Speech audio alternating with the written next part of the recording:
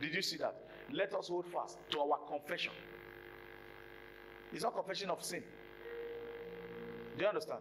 It's not confessing of sin. It's not confessing of Lord Jesus Christ as a person. It is the unbelievers that are asked to confess Lord Jesus as their Savior so that they will be saved.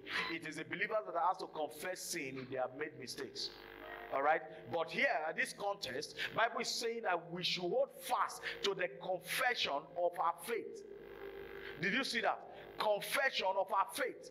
This profession means confession of our faith without wavering.